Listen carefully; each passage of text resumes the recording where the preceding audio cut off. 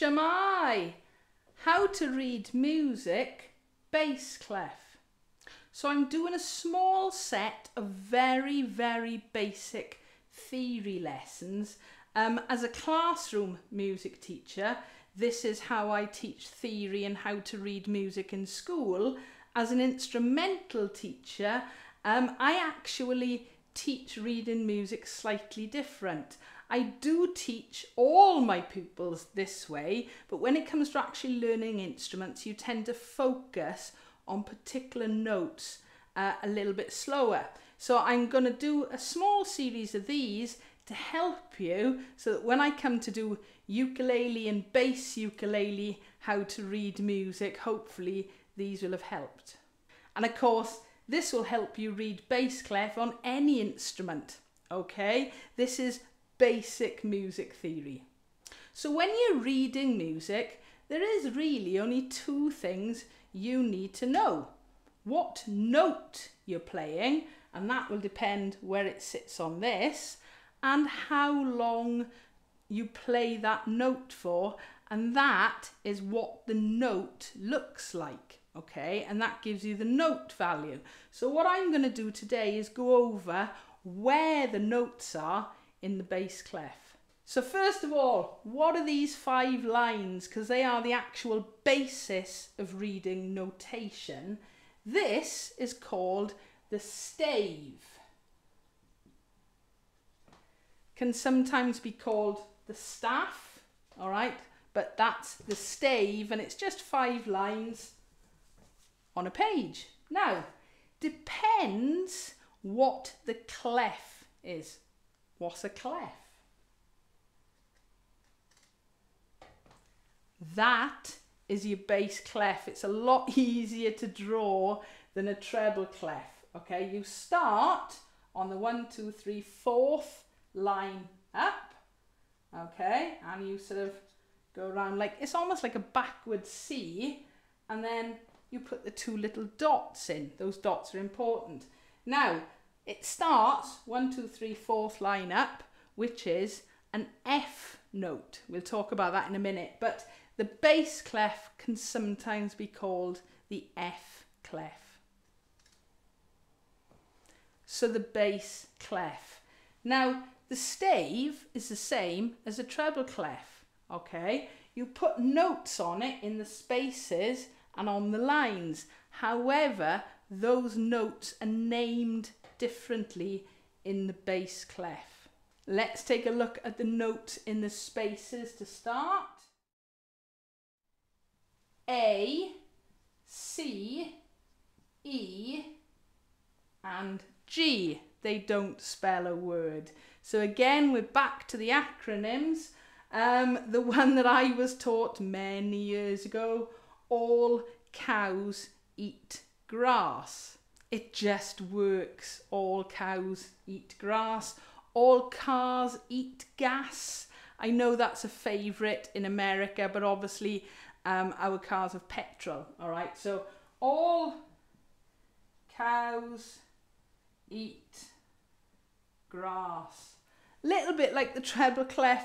Have a go of coming up with your own. You've only got to come up with words that start with those notes. A, C, E, and G. Okay, but it will help you remember. Notes on the lines. I try and stay away from similar words to the ones in treble clef. The ones I won't mention now because I don't want to confuse you. But G, B, D, F, and A. Green buses drive fast always. Good burgers deserve fries always. Greedy bears dig for ants, okay? Again, try and come up with your own words. You can see a list of different ones for bass clef, all right? But they do work. I know you think, oh, that's how I learned a long time ago. There's a reason these work and people do remember them. So let's put all the notes in. The notes on the lines, the notes on the spaces, Okay, and if I write the actual notes in, so we can start to see the beginning of an alphabet again. G, what comes after G in music? A, B, C, D, E, F, G, A, and so on. It's logical. If you can count to 4 and you know your alphabet, you can learn to read music pretty quickly. So let's put all the notes now onto our bass clef. Okay, so those are the notes on the actual stave. But we're not just confined to those notes. If we go up, if I add another line, and that's a ledger line, okay? A, B, what comes after B in music? C. Okay, it's logical. It's letters and numbers, and that's it. Okay, let's go back down the other end now. So below the stave, a ledger line. What comes before F? That'll be an E. And what comes before an E? That'll be a D. Now, the main reason I wanted to do this was this end one. Middle C. All right. Again, I mentioned this in the treble clef video. If you're playing the piano, all right, you're sitting in front of the instrument and there is a C on the piano, pretty much in the middle of it, called the middle C. And it's mirrored in our clefs. On the treble clef, you can see a ledger line below the stave, that's called middle C. But on our bass clef, we've got a ledger line above, okay, and that's our middle C. And of course, we've got our grand stave or our grand staff, which shows both our bass clef and our treble clef notes, and that is what you would read if you were playing the piano. You can keep going lower and lower and lower, and there you are. You can actually see some more ledger lines there. All right. Now, say, just for example, you're playing violin and you're learning treble clef. You've got a note at the bottom, bottom G, okay? And so you've got to read a couple of ledger lines, and that's pretty much it. With the bass clef, okay, there is something different in that, say now I was playing the cello, I could go and play notes much, much higher than that middle C. Now you can get to the point, there you can see it there, where you can actually have so many ledger lines, it becomes really difficult to read. Now in that case, all that would happen is whilst you're playing that instrument, you'd swap into treble clef. All right, you wouldn't remain in bass clef, swap into treble clef, and it would just be written on the music, the clefs would change, and suddenly you don't have all those ledger lines to read.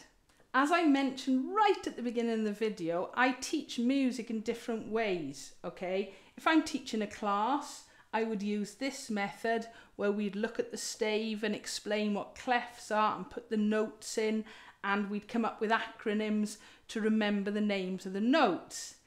If I'm teaching it to an instrumental player, I do it slightly differently. Now the reason I do it differently is if somebody's playing a musical instrument, they're thinking about a lot of things. They might be thinking about where they're putting their fingers, or what string they're playing, or what notes they're pressing down on a brass instrument, okay? Now in that case, we tend to only learn a couple of notes at a time. So just as an example, if I'm teaching bass clef, the way I've always taught this, and it does work, mid-diddle-D, okay? So if I'm teaching, for example, bass ukulele, that would be your open D string, all right? What note comes directly above D? A, B, C, D, E. What note would become directly above E? D, E, F. So that's what I mean when I say I teach reading music slightly differently depending who I'm teaching it to. And the very last thing I'm going to mention about bass clef, again, I don't want to fry your brains with this, but it is important. Some instruments transpose. If I was playing a D, that D on a cello, it would sound open D string.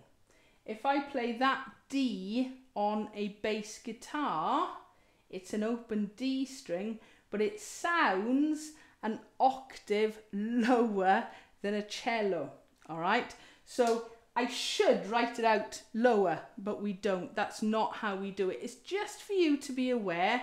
When somebody says, oh, if that's the D you're playing, that's the D that sounds, some instruments automatically transpose. You're not doing anything, you're just playing it on the instrument, but it sounds an octave lower. I'm trying to keep these really simple. This is how I would teach it to a class in school, okay?